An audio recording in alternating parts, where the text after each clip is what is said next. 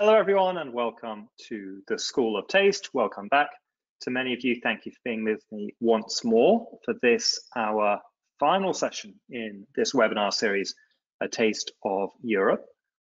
Today we'll be looking at 4 different Italian red wines. So we will today complete our journey across Europe from Germany where we started down to France, to Spain, and then across to Italy. I think the 4 major wine producing countries of Europe in terms of both volume and quality of wine produced.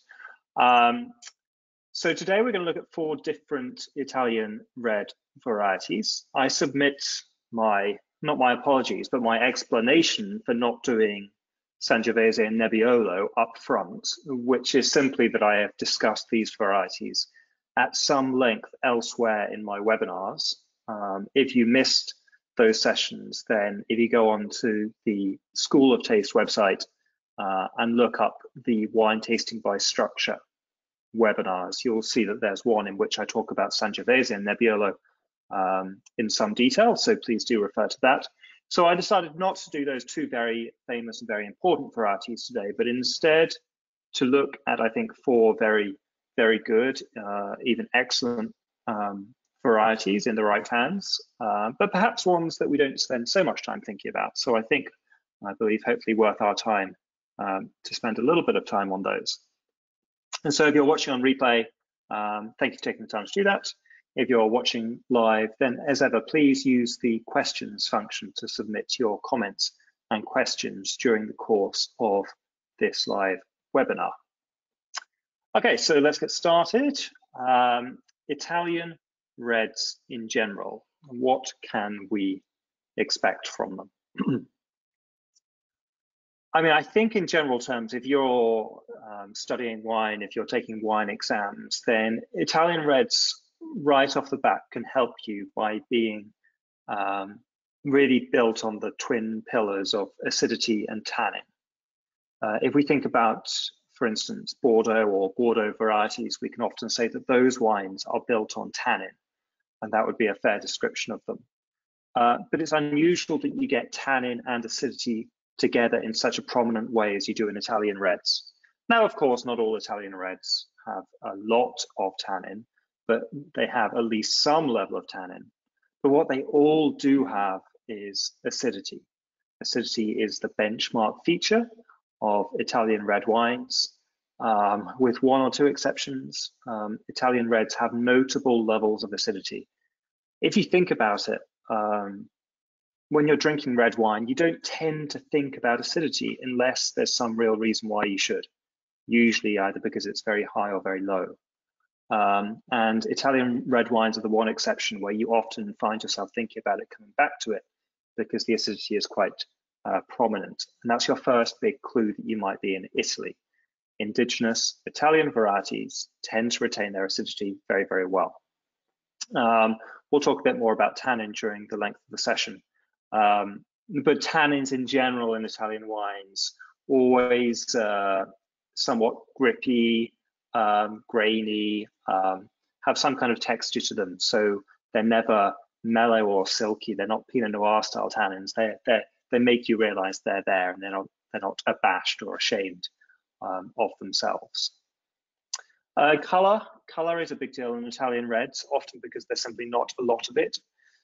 That won't be true for all 4 varieties we look at today, but often you do find that. Certainly in the 2 varieties we're missing out, the Nebbiolo and the Sangiovese, that's true. And so often Italian red wines don't have a lot of color. That can be another immediate clue that you might be in Italy.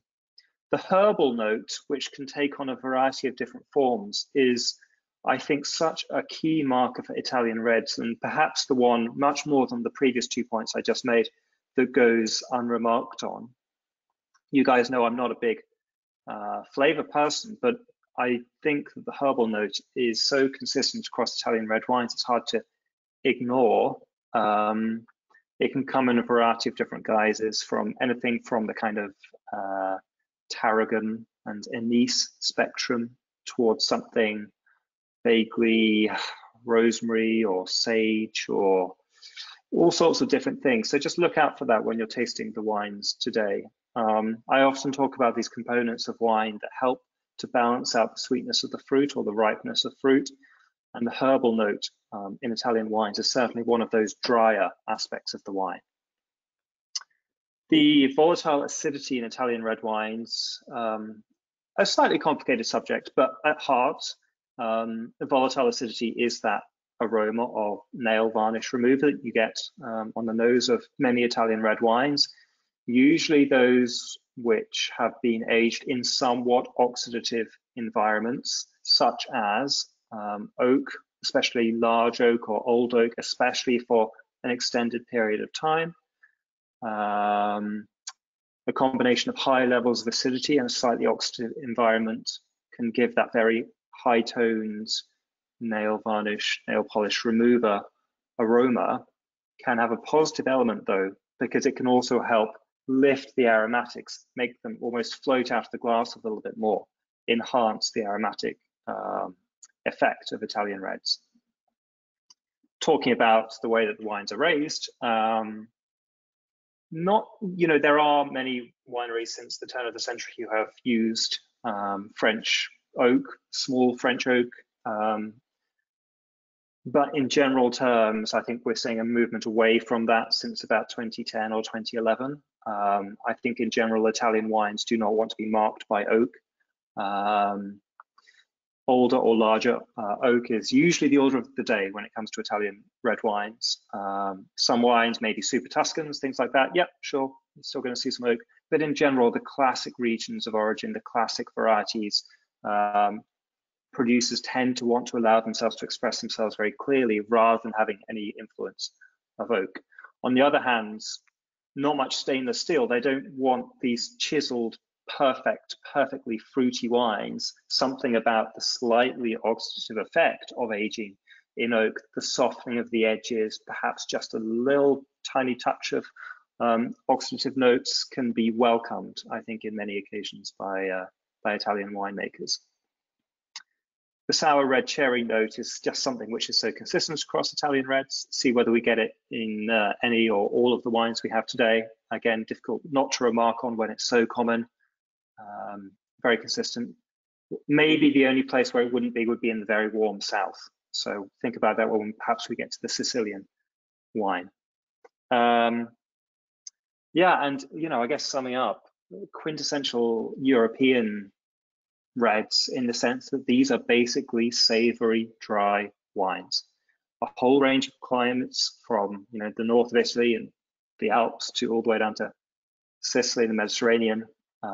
But ultimately, these are dry European red wines with dry finishes. Very quintessential European wines in that respect. Okay, so time to start tasting. First wine, I mean, very broadly, you can see, I don't think I need to tell you, just look up the lineup of wines I suggested. I'm really looking to work from north to south in Italy today.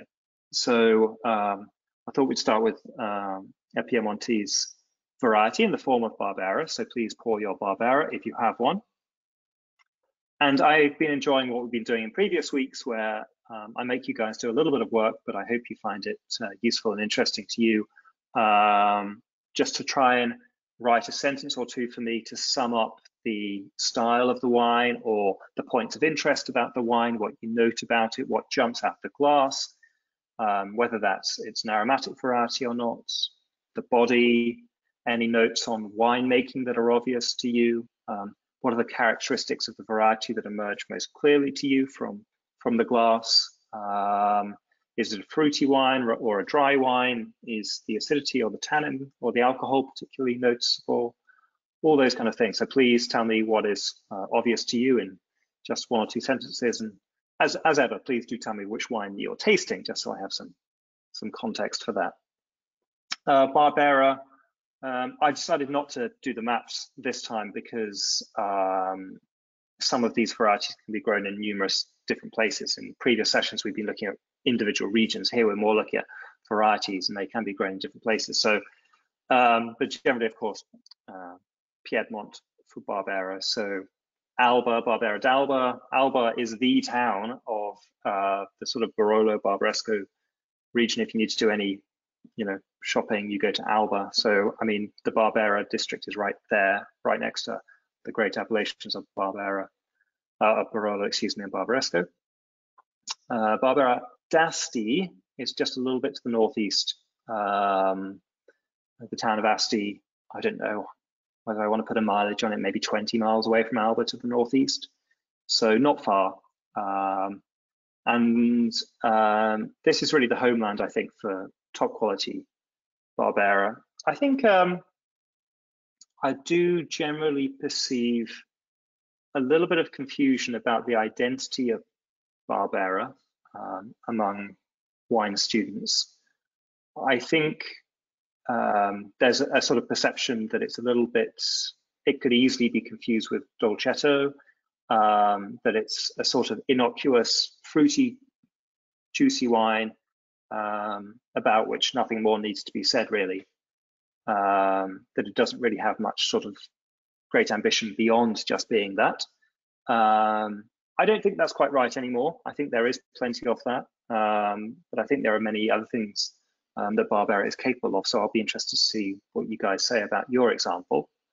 But I would say that in general, I mean, the very fact that you can buy these wines, Barbera, for $75 if you want to, implies to me that it's not a simple everyday variety. I suppose, like every other wine producing region in the world, but it seems especially accentuated in Italy. The yields that you're working with and the winemaking and things like that can seem to influence the quality of these varieties so considerably. So can you buy Barbera for $12 or $15 or euros or less? Sure. And is it a light to medium bodied, simple fruity wine? Yes, sure, I don't deny that. But I don't know whether those kind of wines are capturing the full potential of the variety. Yeah, I mean, that point I think about somehow the watering down of these varieties.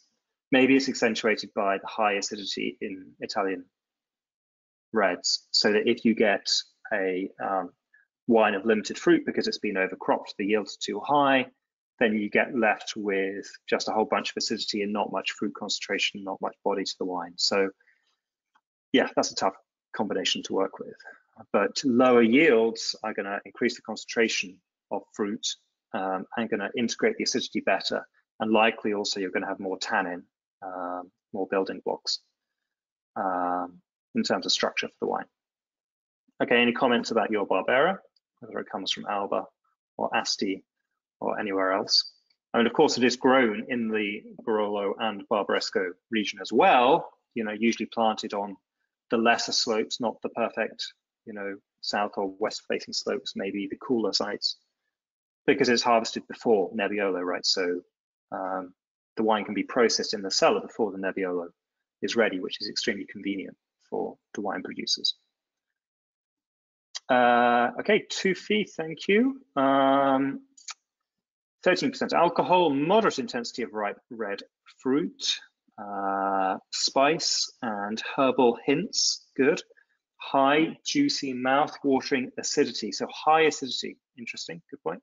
Medium levels of soft tannins, and a medium body and length with a savory finish, which is also dry. Yeah, so note the emphasis here on high acidity and moderate tannins and moderate everything else, but with a dry finish. Good. Red fruit, by the way, for Tufi. Sarah, dusty, dry cranberry, sour red cherry, high acid. So just like Tufi, high acid, 14.5% alcohol compared to Tufi's 13%. Big difference, isn't there, between 13 and 14.5, same region, same variety. Moderate fruit concentration and moderate tannins. Okay, so emphasis again on moderation in all things for Sarah. I kind of pick up on some of the points that Tufi made. Jennifer, lots of bright cherry fruit and spice, medium plus acidity, medium body, and medium grainy tannins. Good. Amiel, bright red cherries and currants, cigar box, good, sounds nice. Finely grained, medium plus tannins, which are almost ripe. Okay, interesting note.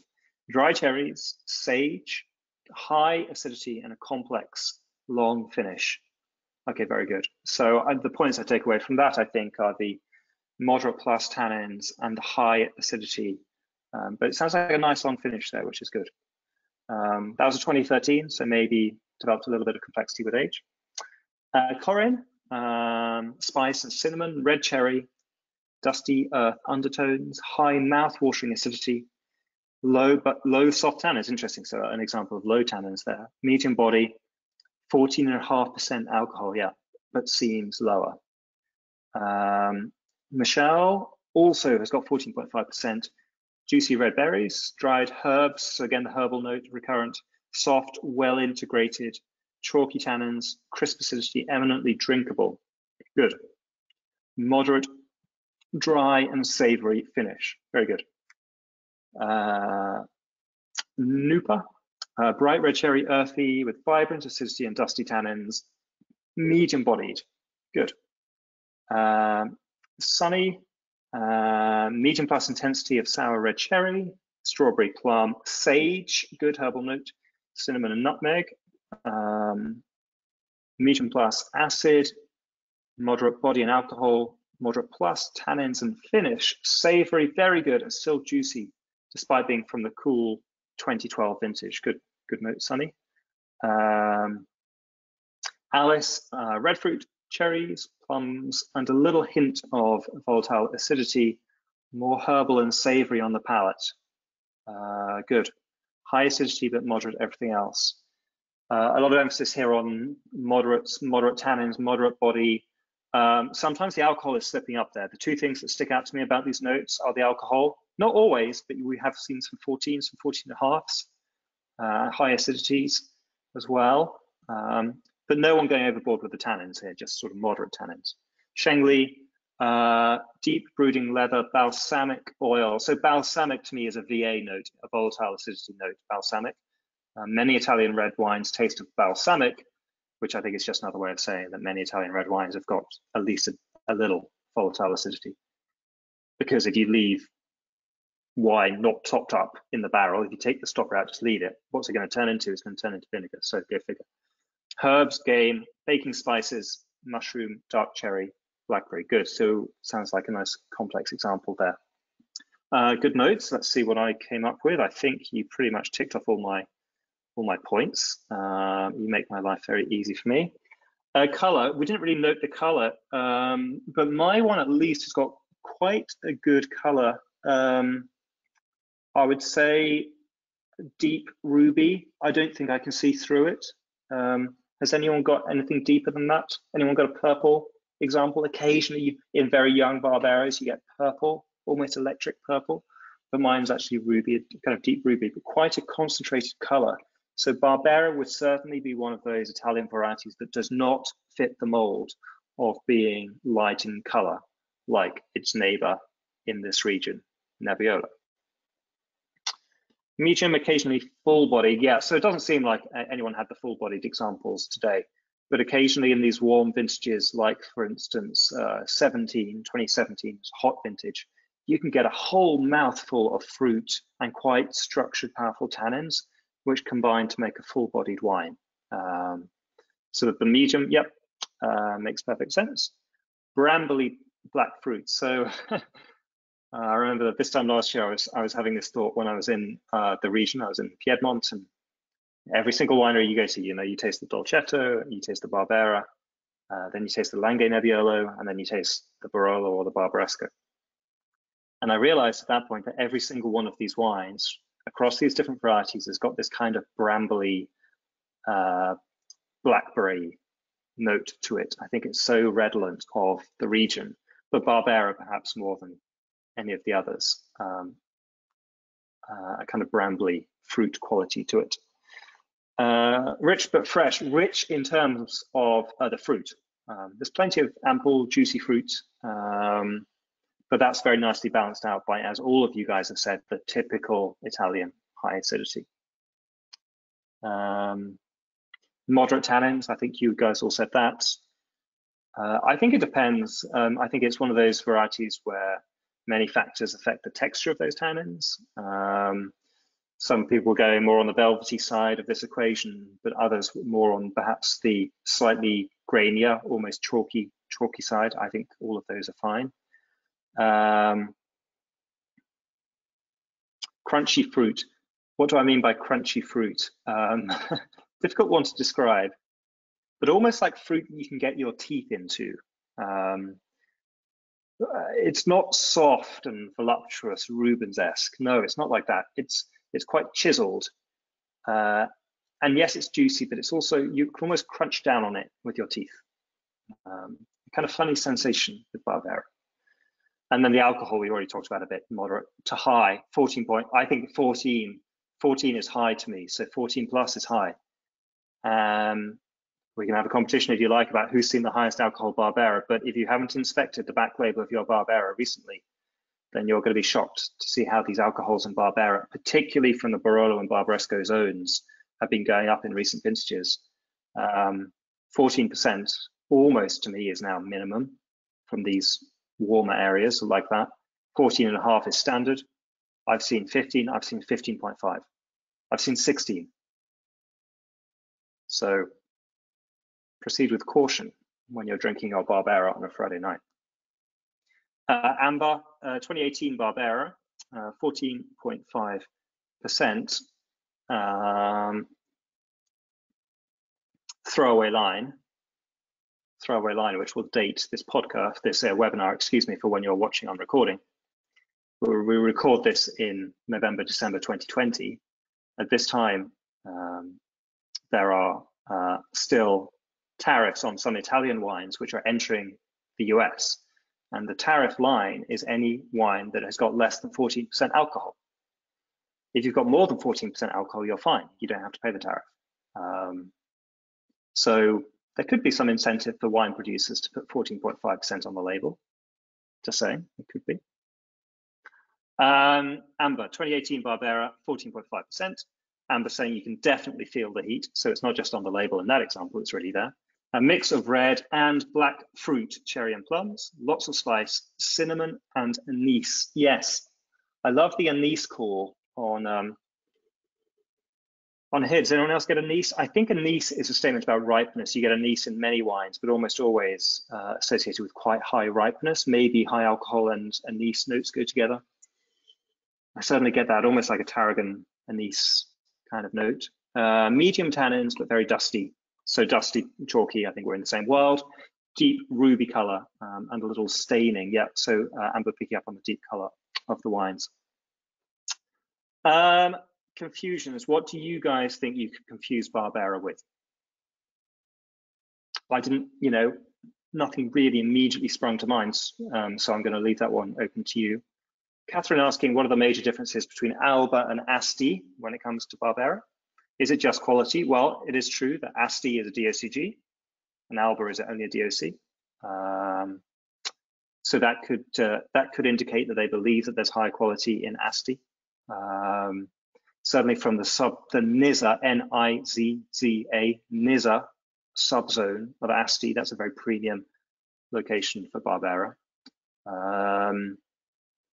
So yeah, I think it's quality. I don't think anyone's ever going to ask you to distinguish between those two. I think if you're sitting in a wine exam and you thought you got a Barbera, I think you would just say Barbera d'Alba or Barbera d'Asti. I think that'd be totally fine.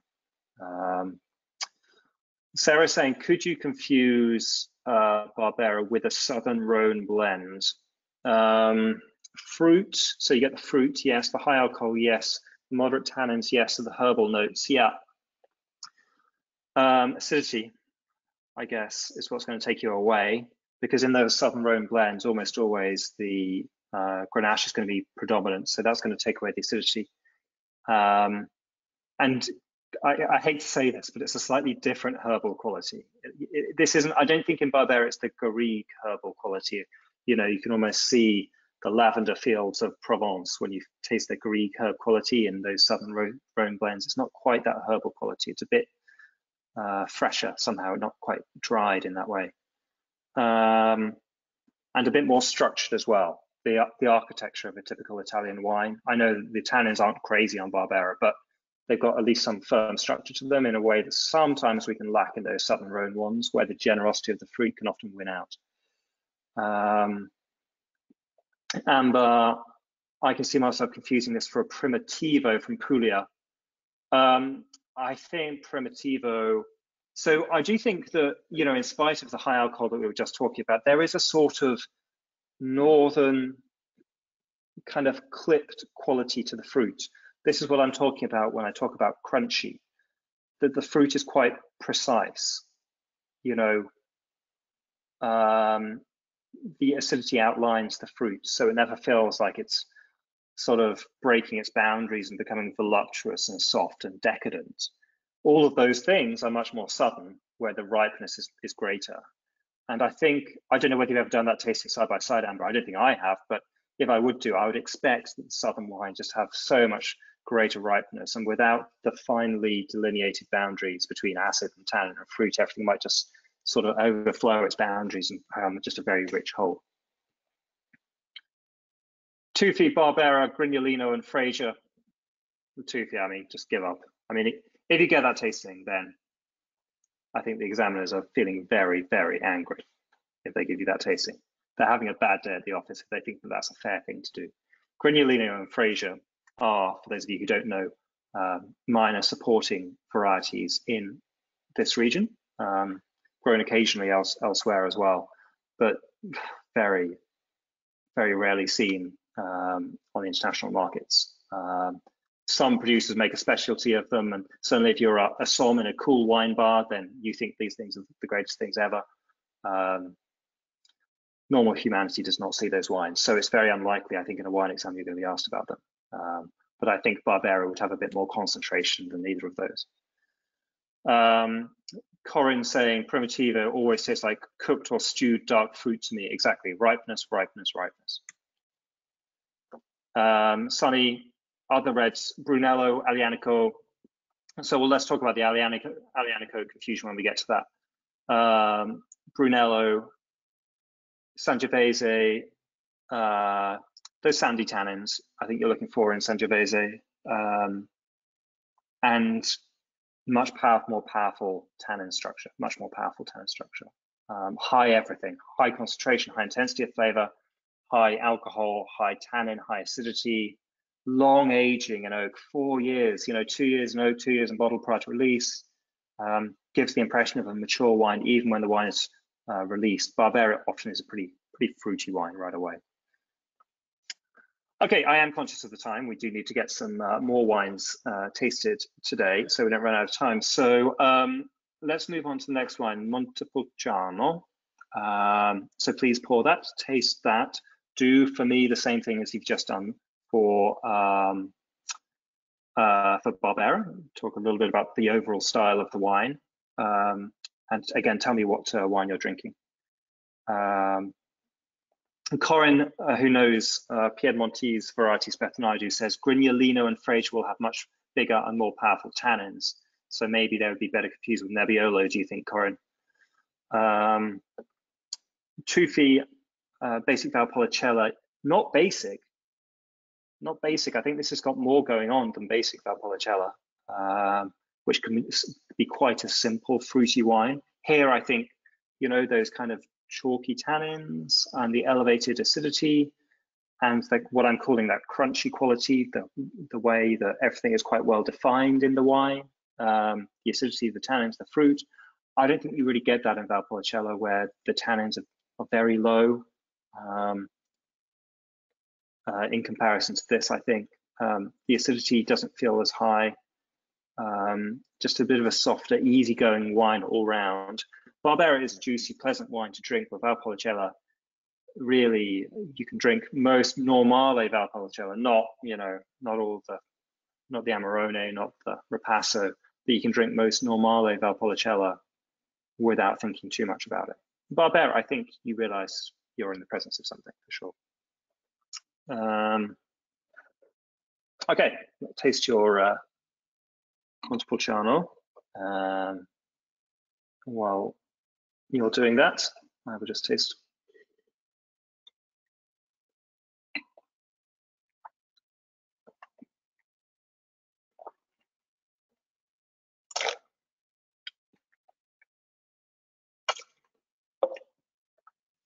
there's an overall, I would just say to the Barbera then, there's an overall sense of northern moderation and balance in most Barberas.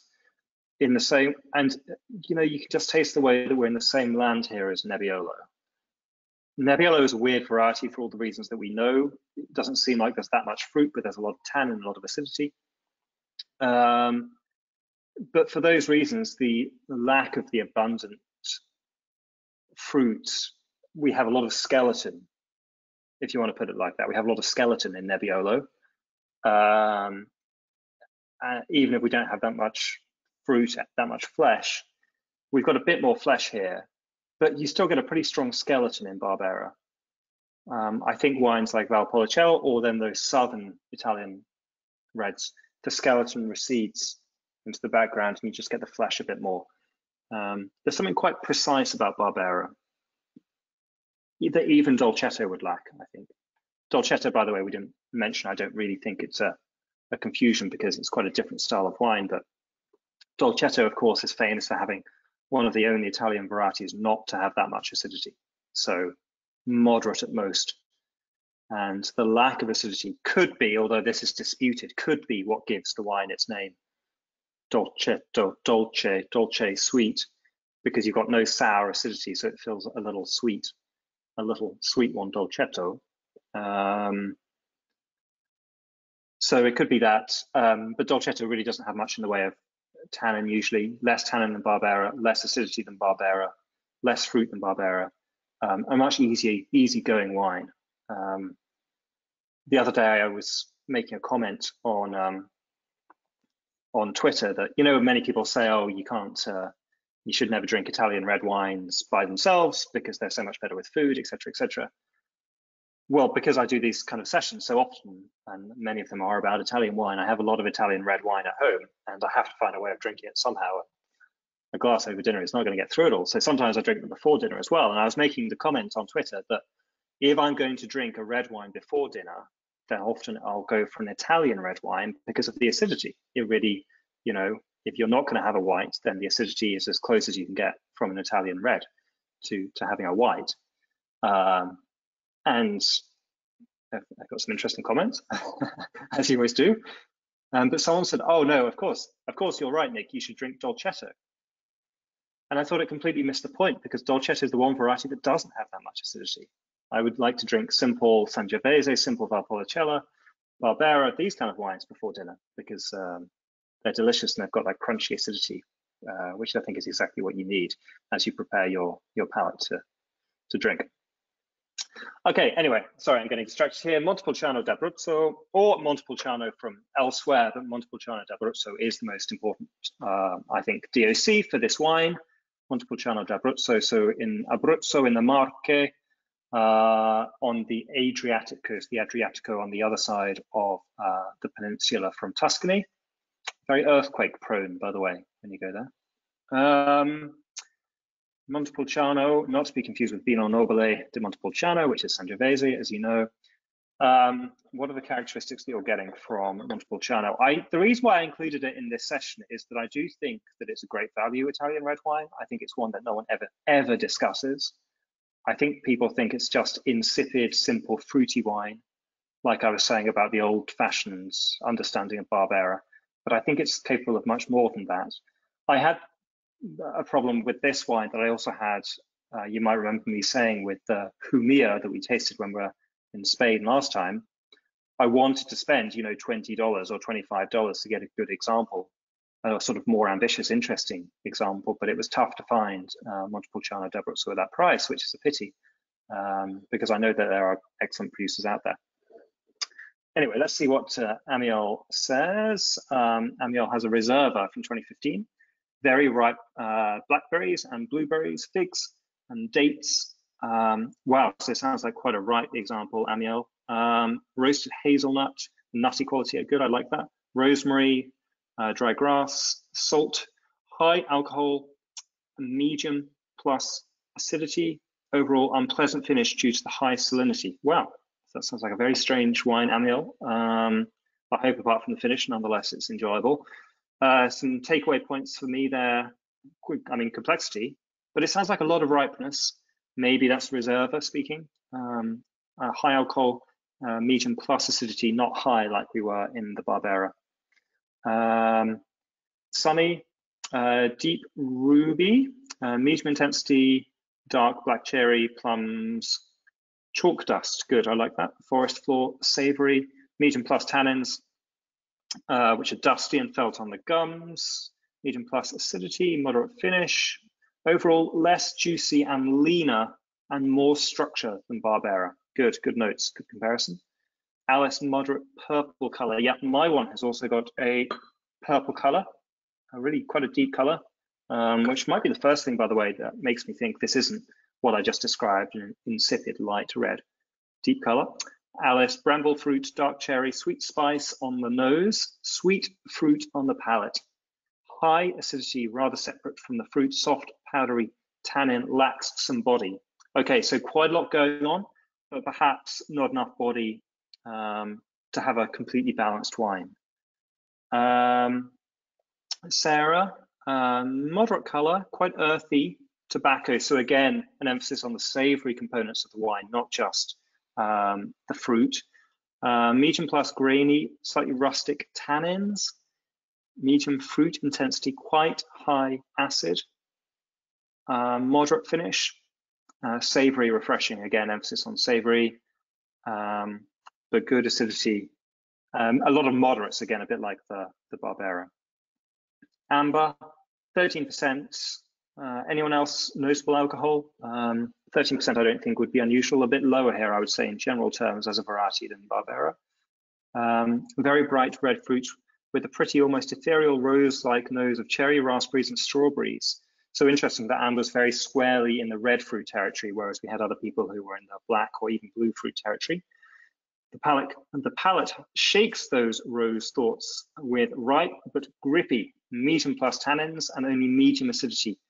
Overall, very pleasant if simple. Okay, and so very similar notes actually, I think, to what Sarah was saying. Moderate tannins, slightly dusty or chalky, and acidity. Good. Philip, Reserva, purple color, really ripe fruit, accenting plum, high acid, medium plus to high tannins. So a lot going on here in Philip's example, high alcohol, high acid, medium plus to high tannins.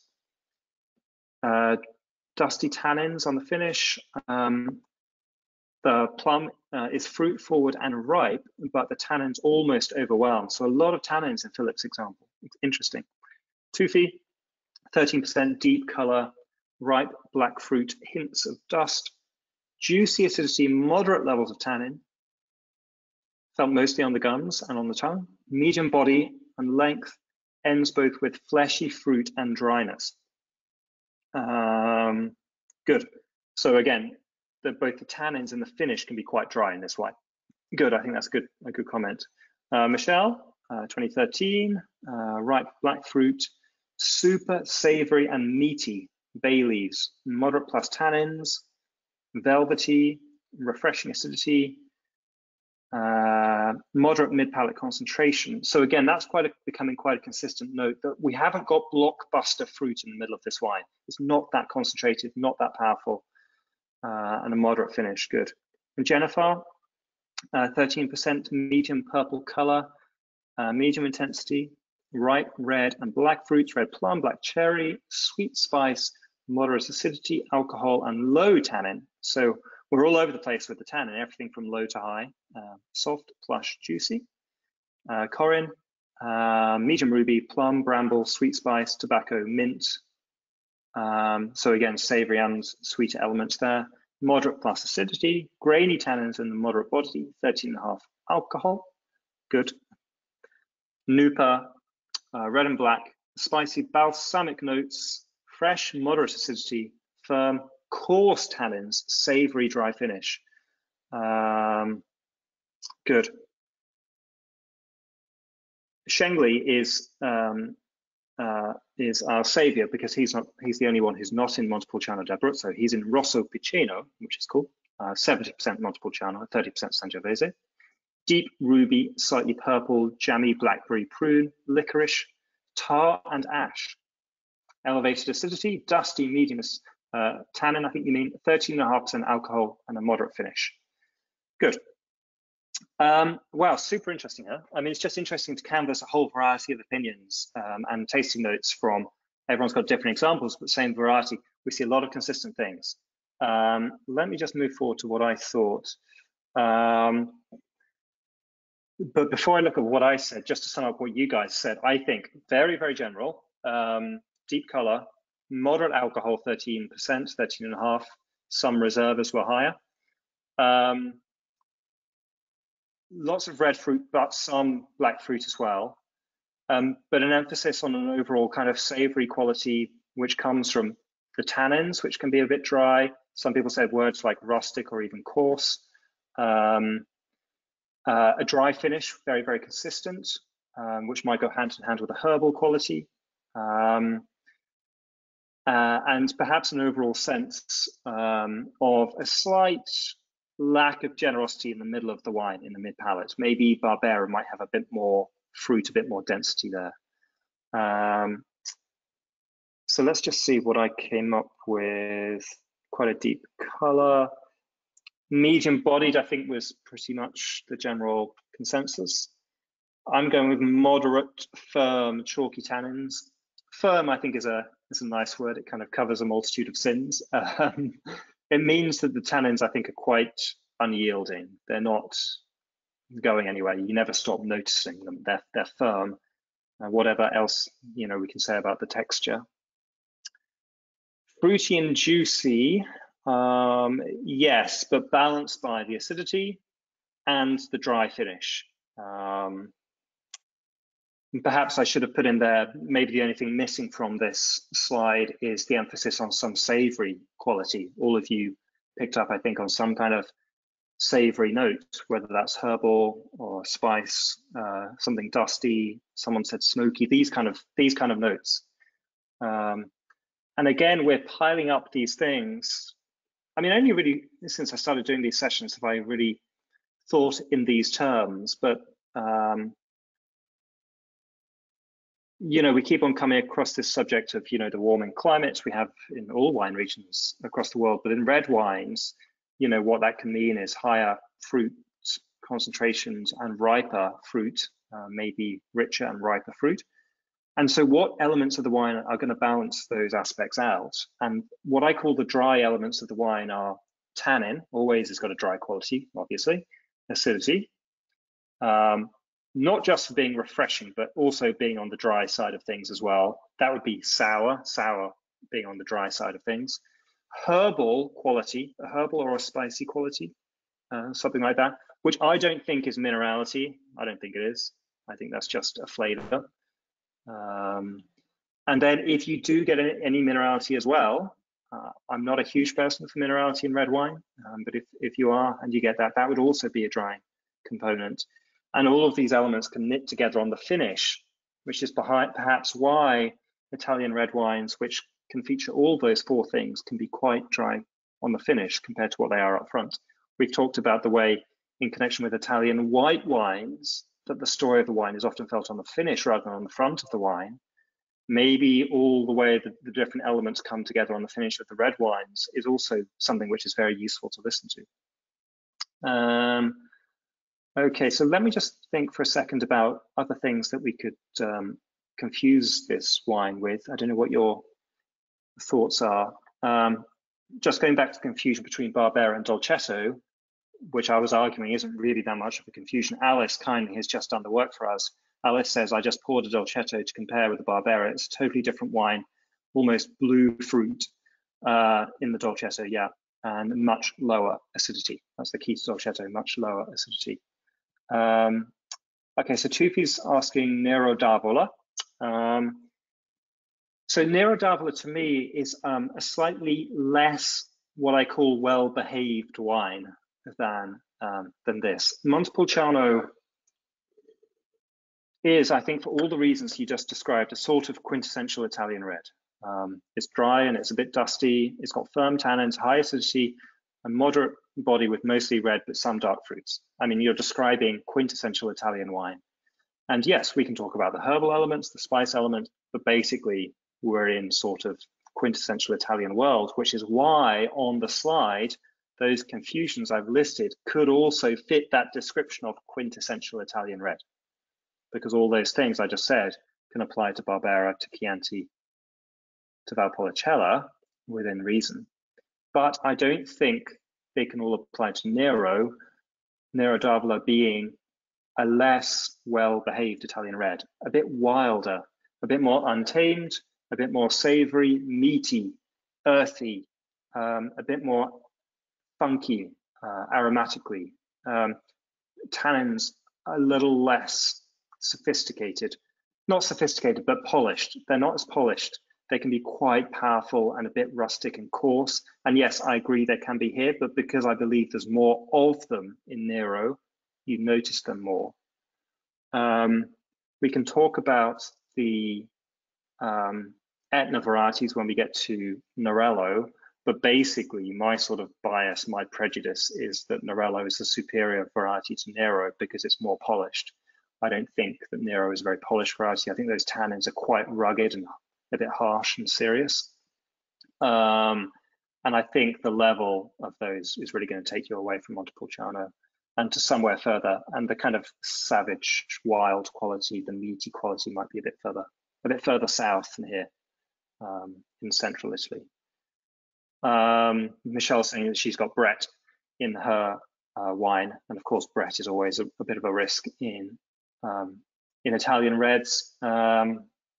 I think it's a question about barrel hygiene. You've got some pretty traditional style winemaking going on across Italy, and of course many producers have no problems with it, but it's still common among many Italian red wines. And in fact, if we're talking about the generally savory quality of Italian red wines, Brett, that sort of, how to describe it, sort of slightly dirty, sweaty, leathery, meaty aroma and flavor, maybe that goes quite well with Italian red wines. So many of you will not see that as too much of an issue. Corin's saying Montepulciano has asynchronous maturation, which I think translated means that berries within the same bunch, some mature faster than others do. So you get some which are small and not very ripe, and you get others which are riper and bigger. So you can get overripe plus underripe green notes in it. That's a great piece of information. Thank you, Corin. Very, really interesting. Zinfandel would be another variety, which of course is another Italian variety, which suffers from the same thing, underripe and overripe berries within the same bunch. Interesting. The pips also ripen very slowly, which can contribute to underripeness sometimes. So that would contribute to harsh tannins and high acidity. Barbera, I think you can see for yourself whether you think it's like Barbera. I think we're going, as we go a bit further south, we've got a bit more softness here, perhaps to the fruit, and moving away from that crunchy fruit, more towards the middle, sort of middle part of Italy, just a bit rounder, a roundness to the fruit and to the tannins, perhaps. The Sangiovese, the Chianti, not Brunello, of course, we're not on a wine of that scale of something like Brunello or even Chianti Reserva, but a regular Chianti, I could confuse it. Apart from the color, I mean, the color, we're worlds apart, aren't we? And Chianti, just look for the real sandiness of the Sangiovese. Valpolicella, again, probably lacks the tannins that we have here. And it's a very red wine in color, I mean, not this purple color. Okay, keep on giving me your thoughts, but I do want to run on to the next wine so we don't get behind.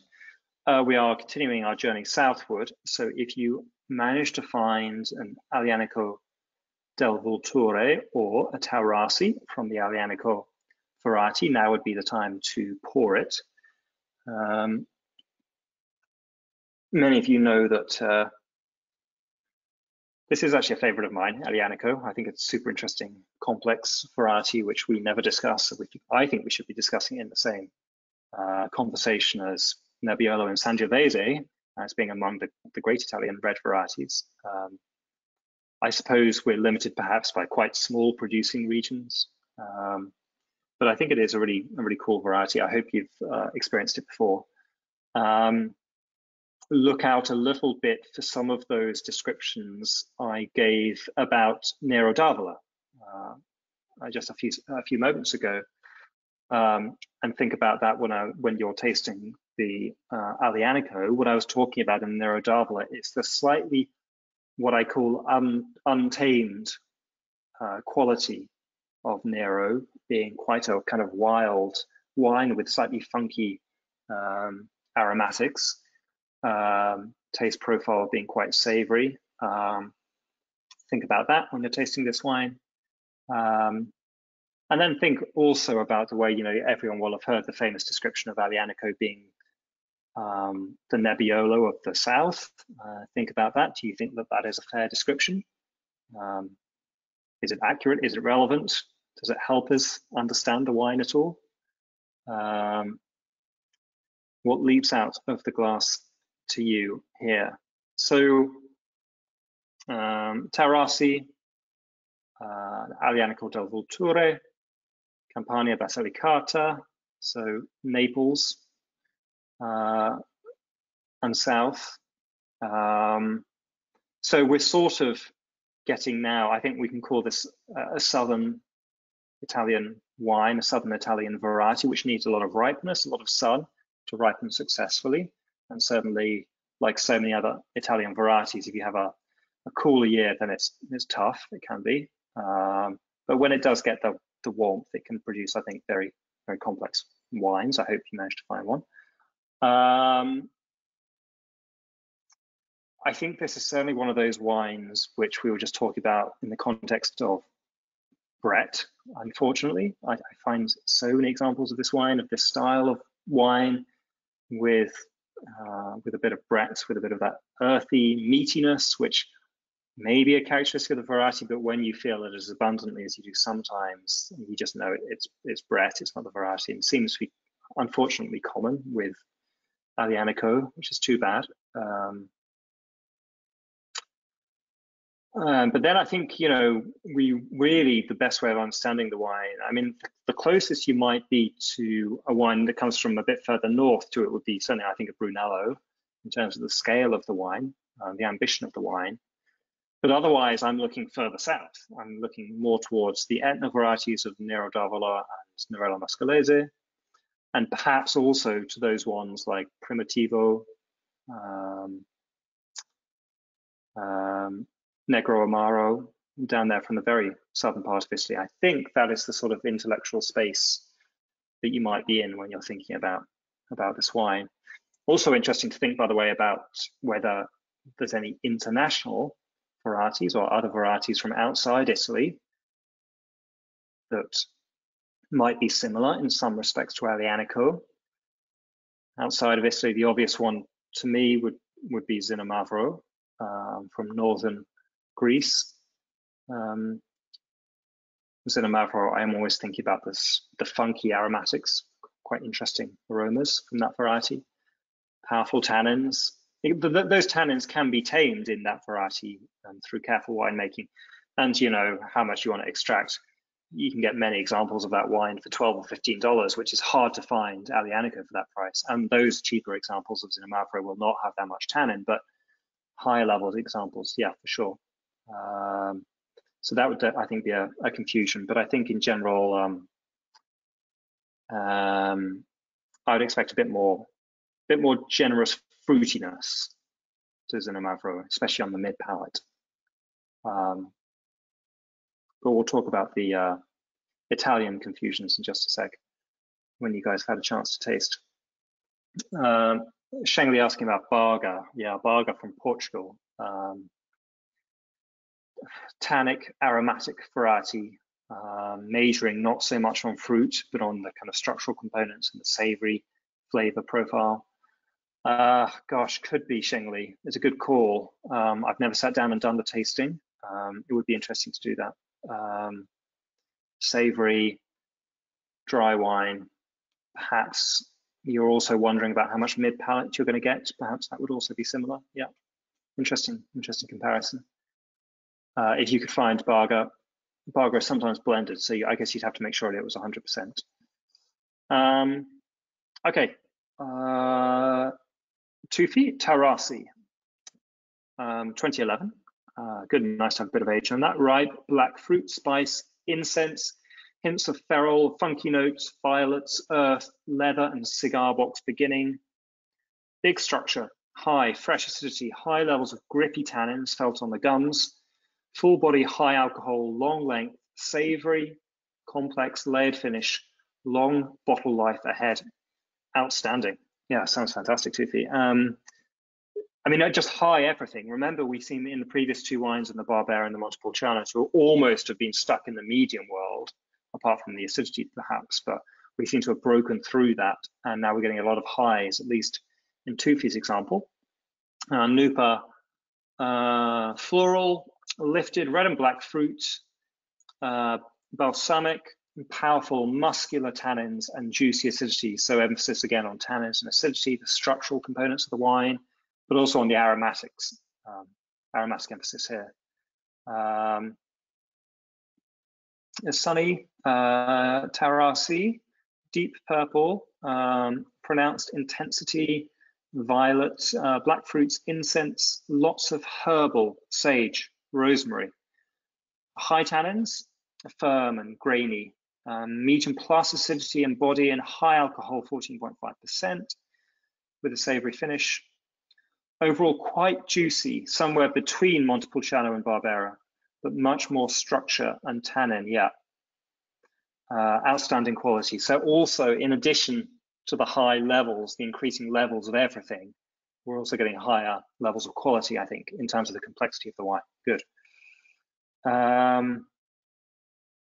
Amber, 2017 Aglianico, black cherries, black olives with warm earth.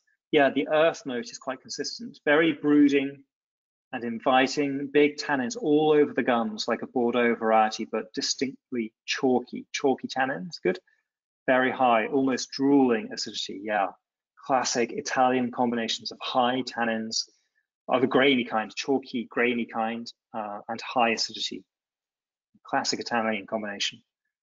Amiel, 2017 Aglianico del Vulture, exquisitely balanced plums, red and black with a hint of jamminess, carob, black bramble, fruit, high acidity, perfectly integrated with medium alcohol, and a rich, not crunchy fruit. Yeah, rich, not crunchy. We're certainly away from the crunchy world now.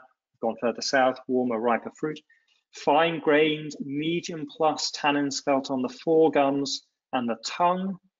Very pleasant impression on the dry finish, built out of the tannins on the tongue. They combine with the acidity and fruit felt on the outer part of the tongue. So again, an emphasis on the structural components here, the tannins and the acidity, which draw the attention towards the edge of the mouth, because of course, being a typical Italian variety, you feel the tannins on the gums around the edge of the mouth. And you draw the focus away from the mid palate, the fruit on the tongue. I haven't heard much discussion so far about the fruit on the tongue, which to me makes sense. To me, the focus of this variety is much more about the structural components of the wine felt around the edge.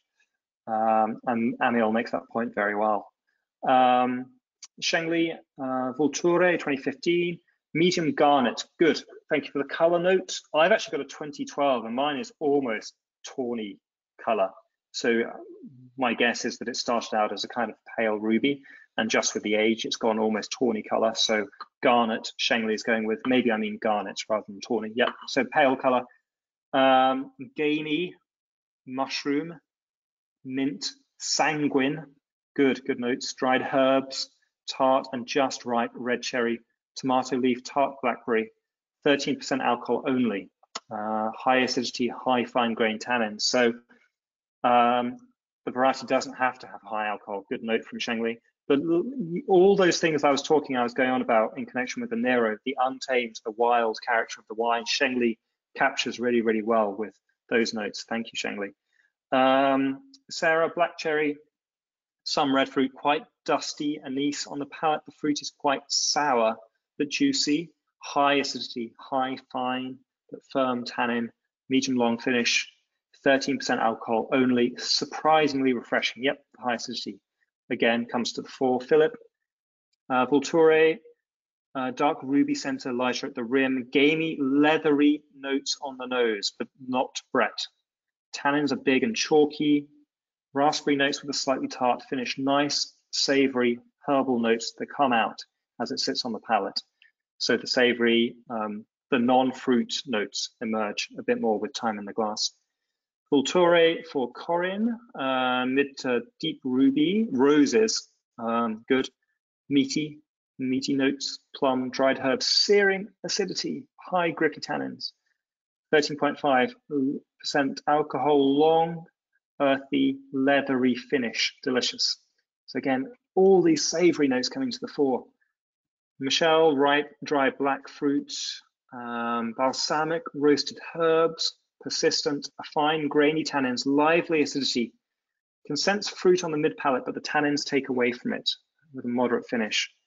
And Shengli saying Shengli thinks that the wine is 14%, even though on the label it says 13%. So good figure. Okay, so let me see what I came up with. I think you guys really said it all. Tarasi and Vulture, moderate color. I mean, in some examples, saying it's a moderate color might be generous. This could be in the same vein as Nebbiolo, and some Sangiovese is really not having that much color for a red variety. The aromatic style of the wine, earthy, incense, meaty, smoky, essentially anything slightly wild and savory and savage is going on in this wine. Full-bodied, again, not full-bodied in the sense of having an abundance of fruit. I don't think this is really a wine about fruit so much, but full-bodied in the sense of having a powerful structure in the same way that Nebbiolo is full-bodied. Powerful structure. It's a full mouthful of wine. Full-bodied, powerful, high levels of slight. I'm going with slightly coarse, but I think the grainy, chalky spectrum is all totally fine. On the gums, I think we all agree on that. The perfumed finish, many of you mentioned the way that the flavors continue on the finish. My mention of perfumed finish is a reminder about the retronasal effect. After you've swallowed, the perfume almost seems to be enhanced. It just seems to hover in your palate. I love that. It's one of the great attractive features to me of aromatic reds. Aglianico, Nebbiolo, Pinot Noir have that retronasal perfumed finish. I love that. The confusions, ask me about your confusions. Would you make those same confusion mistakes as the ones I'm listing? Do you have other ones that you might confuse this with? I mentioned Zinamavro. I'll come on to Nebbiolo in just a sec. But Corin has offered some very useful notes. Thank you, Corin. So Corin is talking about the different regions for Aglianico within Italy and some possible pointers to tell them apart. Taurasi, Corin says, sour red cherry or red rose. So emphasis on the red fruits, the red spectrum. Taburno, I don't know whether anyone had an Aglianico del Taburno today, but Corin says look out for the leather and herb notes in that style. And the Vulture is, according to Corin, rich plum and highly mineral. The mineral remark there in association with the Vulture reminds me to mention again, of course, the volcanic soils here. So I often look for a smoky note in wines that are grown on volcanic soils. To me, the incense aromas of Aglianico capture that smoky sense. Such a characteristic thing. But if any of you have never aged Aglianico, please consider doing so, because if you think your wine is good when it's young, it doesn't take, we're not talking about decades here. My 2012 is, well, it's just wonderfully bacony and bacon fat and smoky, and it's just a beautiful wine. And this was not an expensive example. I was just able to find one with just a few years age, so please try. So Sangiovese, I think it's just a more untamed variety than Sangiovese. So Brunello, as I said, would be closest for the powerful structure, but just a bit wilder all round for all the reasons that we've just described. Nebbiolo, similar, yes, but at least with Nebbiolo, you get the emphasis on the structure rather than the fruit, which I think is similar here. But just a lot more going on in flavor dimensions, not in terms of complexity. Nebbiolo is wonderfully complex, we all know that, but in terms of the weird funkiness, I think, with the Aglianico that you might not get with the sort of slightly better behaved Nebbiolo. Nerello, I hope you'll have the opportunity to make your own comparison in just a sec. Truthfully saying, Sagrantino, most Terrassi I've tasted has a deep color like Sagrantino. Sagrantino, so Umbria, so it comes from halfway between here and Tuscany, so it could be considered in geographical terms as a kind of cross. Sagrantino usually is a real battle against the tannins in Sagrantino. It can be a little bit like Sangiovese, just with more of everything. I think a deeper color, a bit more mid-palate concentration of fruit, but really powerful tannins in Sagrantino.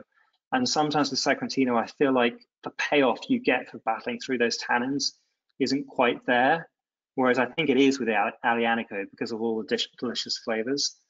Sagrantino, I think, is more in flavor terms, sort of along Sangiovese lines, slightly wilder, but nowhere near this level of craziness. Corin, do you have any thoughts about Sagrantino? Not a variety I taste very often. But a variety I struggle with a little bit, you know, $50, $60. Okay, so same price as good Brunello. But for less money, I can get Aglianico, and I think that's where I'd rather spend my money, I must admit. But Sagrantino, it seems to me, takes a long time, very dense, concentrated, powerful, structured wine. And I guess I've yet to see an aged example, which I'd rather buy than, say, Brunello for the same price. Amber's saying, I'm really getting the perfume finish. The empty glass is also incredibly perfumed as well. And Corin's saying, yeah, huge tannins on Sagrantino. To me, Sagrantino is out of balance because the tannins are too big for the rest of the wine. Here, Aglianico, yes, I get the fact there's a lot of tannins like there is in Nebbiolo, but there's a lot of other stuff going on in the wine, which doesn't mean to me that it's so much about the tannins.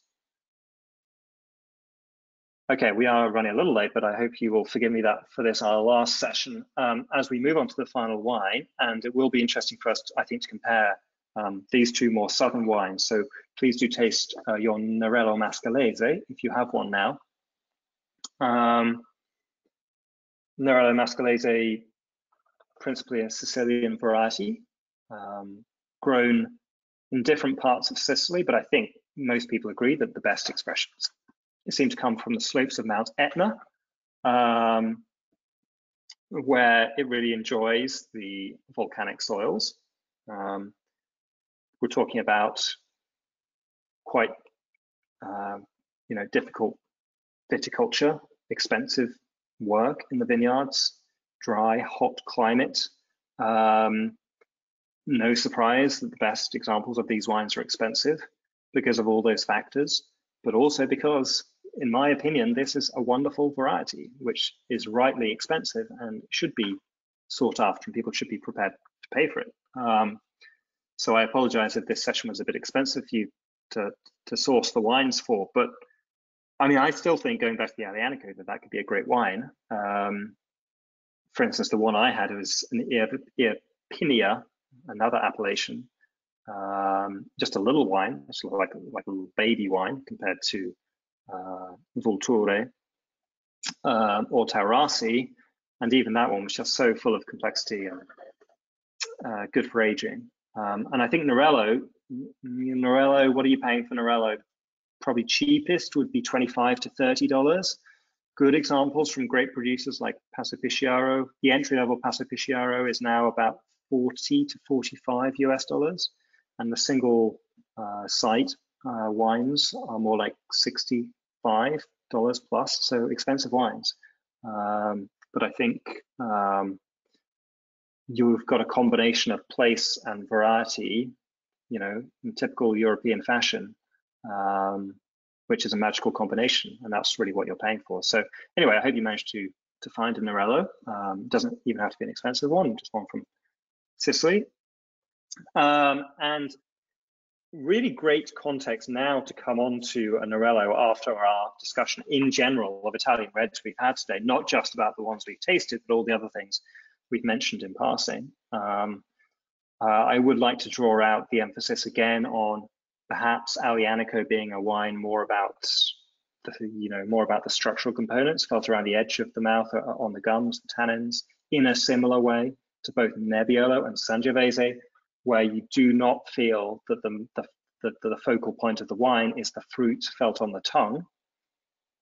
That would be a characteristic, say, I think, of Barbera or maybe a Valpolicella, where there's generous fruit, easy to find, easy to detect on the tongue. I think in these more structured varieties in Italy, there's not a lot of interest in the mid palate of the wines.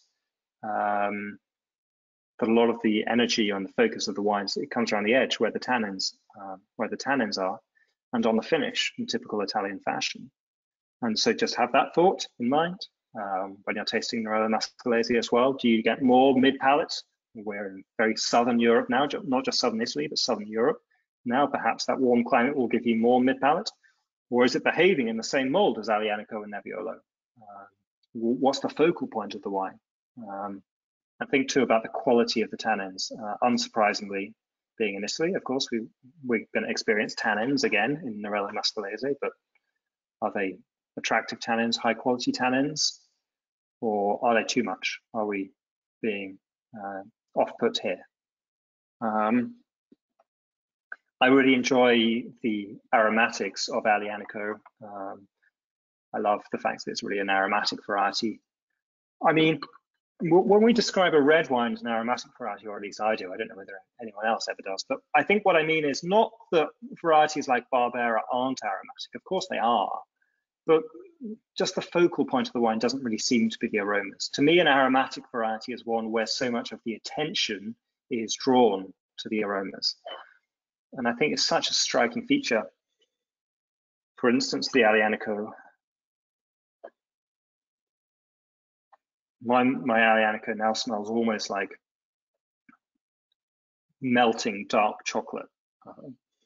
Very funny, the very delicious aroma. And so Nebbiolo would be another variety, which I would call an aromatic variety for its emphasis on the aromas. Sangiovese, I don't know whether I'd go that far. Sangiovese, there's all the other elements are contributing to the wine as well. Okay, Sunny, thank you with our first note. Pale ruby, yeah, great to comment on the color. I think I would agree with pale ruby. We are yet again, I believe, tell me if you have an example that is different, but my example again is another Italian wine without much color. Pronounced intensity of fresh red cherry, strawberry, quite smoky. Medium tannins on the gums, high acidity, lots of fruit on the palate, but very dry, savory finish.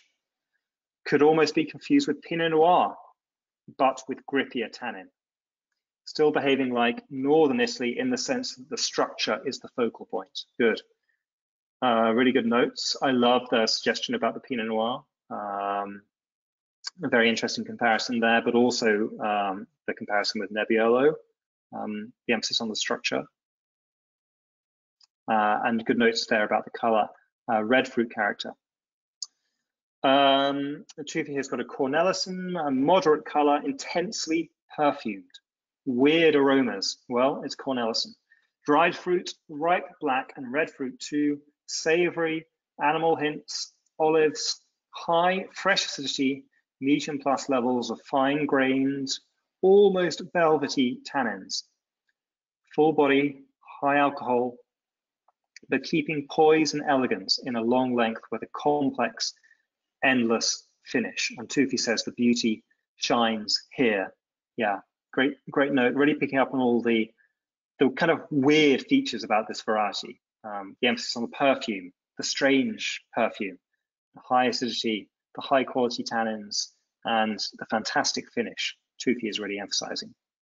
Amiel, slate, slightly jammy, strawberries, raspberries, violets, high alcohol, dates and leather. So those are the savory notes, high acidity, fine-grained and medium plus tannins, juicy fruit, tannins and smoke on the finish, which is long and complex, just like Tufi said.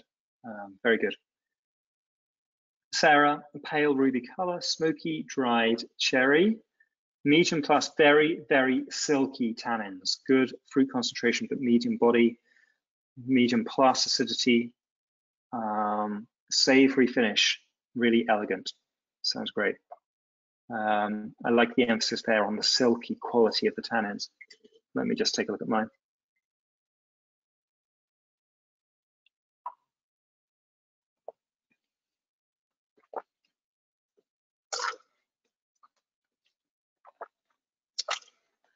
Yeah, the tannins are a fantastic quality. They're quite powerful. I mean, actually very powerful, but they're so well fruit wrapped, which is not usually something I talk about in the context of Italian wines. But they're so juicy, the tannins themselves, that you don't notice them. You think they perhaps are less strong than they actually are. But you feel them on the finish as well. Very good. Shengli, Gracchi, fantastic wines. Gracchi, wonderful red, but rosé is also one of the best rosés, rosatos you can get from Italy. By the way, Gracchi Rosato was the first wine I tasted after I sat the MW tasting exam, so I have good memories. Pale ruby, tart, red cherry, tomato, smoke, ash, baking spices, black olive, leather, savory herbs. Just think about all those aromas and flavors going on at once. Medium fine tannins, elevated acidity. Fantastic. And another one, pale ruby, juicy red cherry, rose, red licorice, thyme, sanguine, mushroom, moderate body, elevated smooth tannins, elevated acidity with a long finish. Yeah, great notes. So a lot of emphasis here on the quality of the tannins, high acidity, moderate to high alcohol, 14% seems pretty much standard. But also, again, as we saw with the Aglianico, the complexity of the aromas and flavors here is really high. Let's see what I came up with.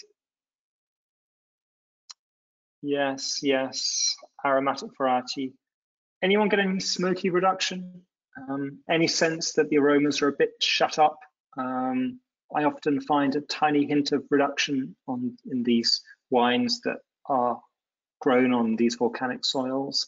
I think it goes hand in hand with smokiness. Smokiness is, I think, a comment sometimes on reduction. Earthy, herbal, yep. Only medium bodied, yeah. Again, we're not in blockbuster territory in spite of being so far south. So you might think, oh, look, this is going to be a really powerful wine. We're going to have more body and more concentration of the Aglianico. Not really true. It's a much more delicate variety, a kind of cross between Pinot Noir and Nebbiolo. Sweet red fruit flavors. Important point. I think ultimately the profile of the fruit in this wine is sweet rather than savory.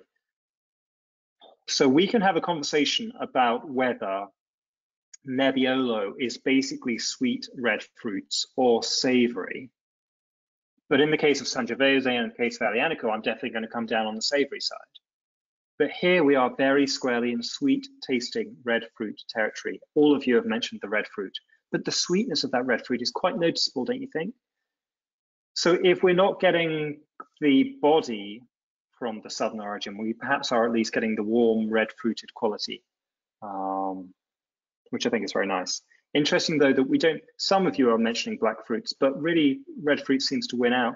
Again, you might think that with the ripeness, you're going to veer over, as we usually do in ripeness, from red to black fruits. But actually, the variety seems to be really a variety which is based about red fruits. Powerful chalky tannins, maybe chalky, but someone said silky, which is good. I mean, I think the main point about the tannins, which I didn't really draw out enough here, is the way that they are just wrapped up in the fruit. Whatever texture word that you want to use, they are enveloped in that red fruit, which is that, the Nebbiolo combination thing. This powerful, this weird powerful structure, but somehow the fruit is delicate, but the fruit wraps up the structure. How does that work? I don't know. It's kind of a magic trick, but I think that is the wonderful thing about this variety. And all of you have commented again on the finish. Amber, red fruits, cherries, and savory pomegranate and spice with an intriguing marzipan note. High tannins, but incredibly silky and Pinot Noir-like, yeah.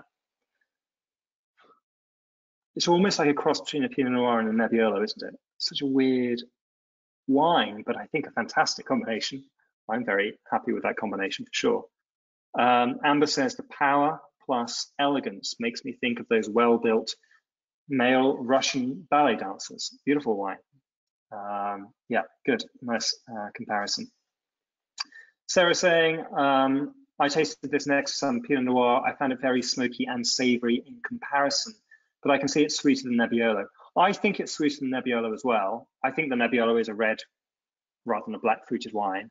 But Sarah making the case that the Pinot Noir could be sweeter tasting than this. Yeah, it could be. I think it's wine by wine, but certainly mine is just on the nose. It is more savory, isn't it, than I think Pinot Noir would be. But on the palate, I find it quite sweet. But I think the herbal elements, which we've seen, I think, in every single wine we've looked at today, the herbal elements make it more savory on the nose. I agree with that. Certainly, if you're a New World Pinot Noir, then yeah, that's not going to be a comparison. Those wines will be sweet all the way through than this. Michelle, Zinamavro.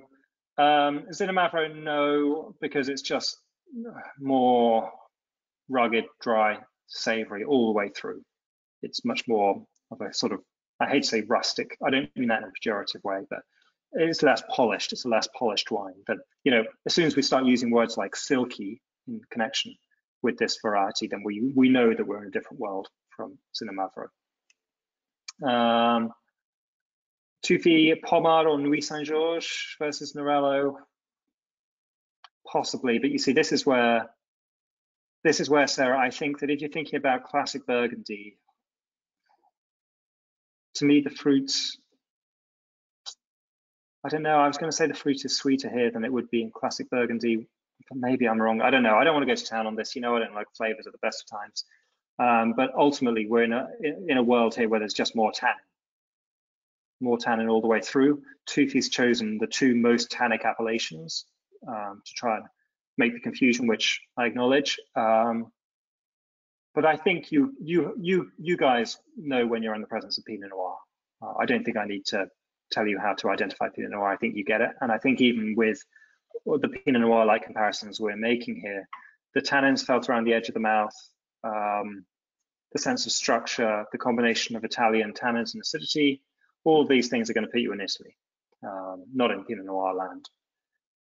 I think we're talking about Pinot Noir in the context of the high quality of the tannins and the delicate fruit and the aromatic style of the wine. But other elements of the wine will put you more squarely in Italy. Okay, so a lot of fun, huh? Let's just make a few final comments. This prize for anyone who knows where this vineyard is, by the way, I suspect no one's going to win it. This is, in fact, within the lagoon of Venice. And this is an island in Venice. I think this vineyard is owned by one of the Prosecco producers. I don't think, I mean, it certainly doesn't go to make Prosecco, it makes the local wine, whose name I've forgotten. It's a white wine from indigenous local varieties. Used to be a lot more of it grown in all the little islands around Venice, but that is Venice, you can see in the distance. But when I was there last summer, I had to go and see the vineyard, of course. Very small vineyards, but pretty cool place to find a vineyard. Talking of which, so we all know that Italian red wine and Italian white wine is about indigenous varieties, but I mean, I guess, you know, doing a session like this reminds me not just of that fact, but of how good these varieties are, of how complex and interesting they can be. I think Nerello is just wonderful. I think Aglianico is wonderful. You know, perhaps Barbera and Montepulciano are more sort of everyday varieties. Sure, fine. but that doesn't mean that on the right occasion they don't give you a lot of pleasure. So wonderful indigenous varieties of Italy. And the great thing I think about where we are right now in terms of winemaking is that all winemaking trends in the world, especially in Italy, they were going towards enabling transparency of the varieties of the places from which they come. So less oak, less extraction, less manipulation of the wine all the way through, just trying to encourage that purity of flavor of expression. So I think this is just a wonderful time to be drinking Italian wine. And then I guess, you know, we can talk about things like tannins, we can talk about things like pale color, but ultimately I think the combination of acidity and the herbal quality that I think we found across all these wines today is the absolute Italian giveaway. So do look out for those in that combination, and then you won't confuse them, I don't think, for Pinot Noir or anything else like that. Okay, so I think that's all I have to say about these 4 Italian reds, at least. I mean, we could do this session again with 4 totally different ones, not including Sangiovese and Nebbiolo, and it would be just as interesting. So this was a kind of arbitrary choice, but I hope you've enjoyed this lineup. And I hope you've enjoyed this whole series. Certainly, I always take the opportunity to drink, especially perhaps the lesser known European wines, lesser known regions, because I think these can be the sources of unexpected pleasure, often at quite affordable prices. So wonderful to get the opportunity to do that. So I thank you if you're watching live for all your great comments you've made during the course of these webinars. It certainly makes my life a lot easier when you're doing my work for me. So thank you for that. And I will see you online again, I think, for more webinars in the near future. Until then, thank you guys.